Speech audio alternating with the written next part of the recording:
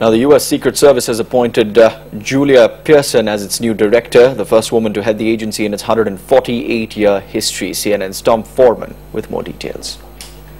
Julia Pierson is 53 years old, and she has been with the Secret Service for 30 years, working her way steadily up the ladder to become Chief of Staff, building what many describe as an exemplary record along the way. What helped open the door for her appointment, however, was a scandal. 1 year ago, the service came under fire amid allegations of agents on assignment in Colombia hiring prostitutes. The whole affair tarnished the record of outgoing Director Mark Sullivan and put pressure on the president to clean it up. We're representing the people of the United States. And when we travel to another country, I expect us to observe the highest standards because we're not just representing ourselves.